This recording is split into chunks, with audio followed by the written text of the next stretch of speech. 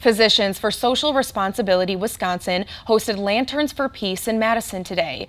The event commemorates 79 years since the bombings of Hiroshima and Nagasaki. But people there tell us it also brings awareness to the threat of nuclear weapons.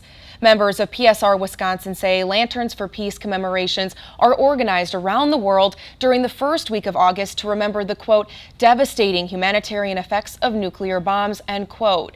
The bombings happened on August 6th and 9th during World War II in Japan.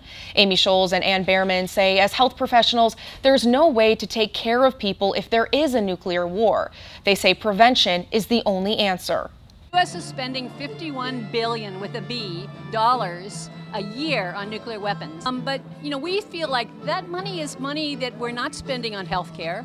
We're not spending on education. We're not spending on housing. We're not spending on infrastructure.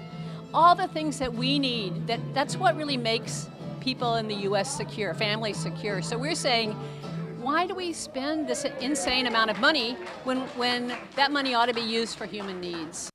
The Lanterns for Peace event features a collection of 7,000 origami cranes.